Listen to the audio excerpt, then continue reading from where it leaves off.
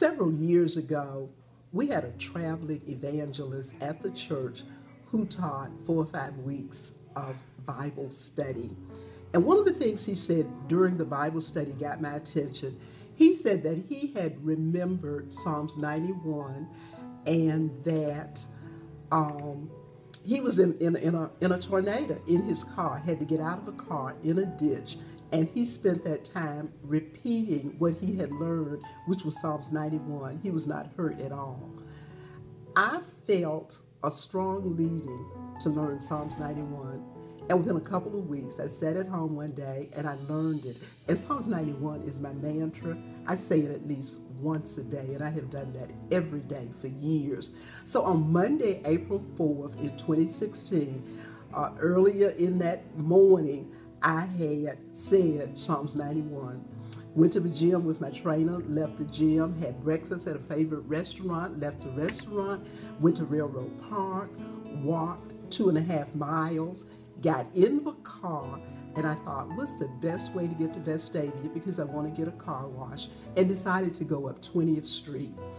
Leaving Railroad Park, shortly after I left, I began to feel so sleepy. It was a bright, sunshiny day. And so what I did was let the window down, the air conditioner was on, and I was praying, Lord, for a spirit of alertness and awakeness. But going up 20th Street, in that 5-point south area, at some point, I fell asleep. And when I knew anything, I had hit a concrete wall. This wall was directly in front of me. What I had actually done was to travel across a lane of traffic and then 2 lanes coming down the hill from Vulcan, asleep, and hit a wall head on. God is so good. God is so gracious. I was okay. I saw my purse on the floor, and I said, oh my God, I hit a wall. I reached down, picked up my purse, turned the car off, got out of the car. A lady was running across the street who really figured I should have been injured, and her question of me was, what happened? Did you go to sleep? Did you pass out? She didn't ask me if I went to sleep. She asked me if I had blacked out or if I had passed out. And I assured her, no, I went to sleep. And she got me to go across the street, wanted me to sit down on a curb, which I didn't need to do. A guy in an Alabama Power Company truck stopped. She had already called the police, and somebody had called even before her. But this truck stopped, and at that point, she looked right across there and saw a drop of blood. And she says, oh my goodness, you're bleeding. But she wiped it.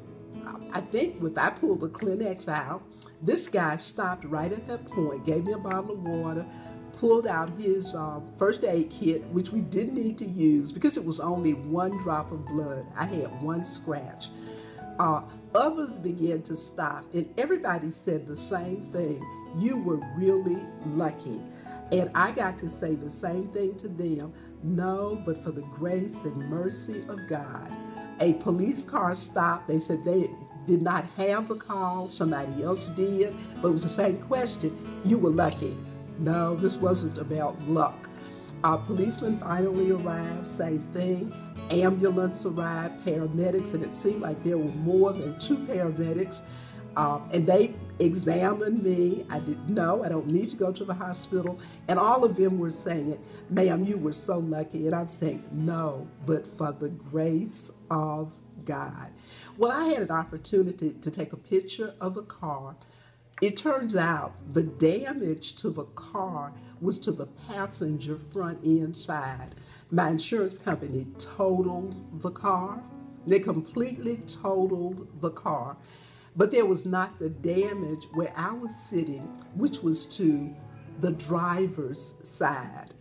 Called my sister, came, we went away, called the insurance company, rented a car before I went home. Once I'd undressed, the only injury, and only very, very slight injury, was a very small burn below one of my knees, which might have come from the airbag. But God, Psalms 91, God's promise to protect me from any and everything, and he absolutely did. There was no luck involved in that. All about the grace of God and God doing again exceedingly abundantly above all that I could ask or imagine. And that's another thank you, Jesus.